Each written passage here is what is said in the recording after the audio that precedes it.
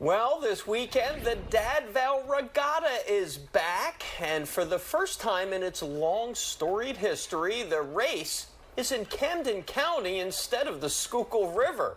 Marcus, talk about a break in tradition here. I love the enthusiasm there. Yeah, this is a big deal. That race has always been at the Schuylkill, but it's at the Cooper River now behind me here in Pennsauken. It's a beautiful place to be at, and folks are excited at the new venue, and everybody's ready to compete. It's back, but it's not in the same place. We're staging the 84th annual Dad Vail Regatta right here on the Cooper River. The biggest regatta in the nation, taking things to South Jersey for the first time ever in its history. It's a change for sure, but one that James Hanna with the Dad Vail Regatta Organizing Committee says was necessary for now. In terms of change, substantial, our board questioned whether or not we could continue to stage the regatta on the Schuylkill with the uncertainty of dredging, and decided rather than take that risk. West Point senior rowing member Kamek Shepler and his crew are delighted actually to be on this river as they just raced it a few weeks ago. From the rower's perspective, I like how it gives you the distance markings along the course you can see, just for the mental game.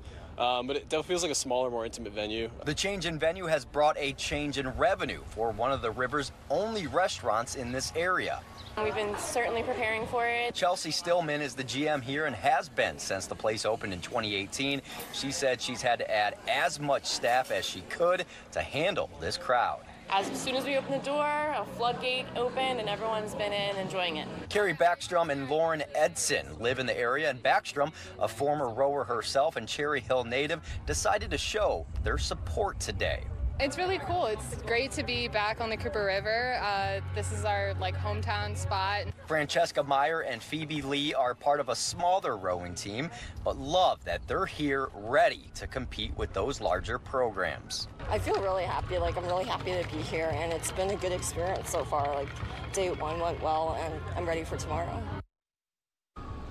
Hey guys, some key races finishing up behind me to make it into tomorrow and continue on for the weekend. So racing all day tomorrow. Again, that weather might play a factor, so we'll watch that closely. But all things considered, new venue, new vibes, all good here in South Jersey. Perfect day for it. Yeah, sure looks like it. Thank you, Marcus.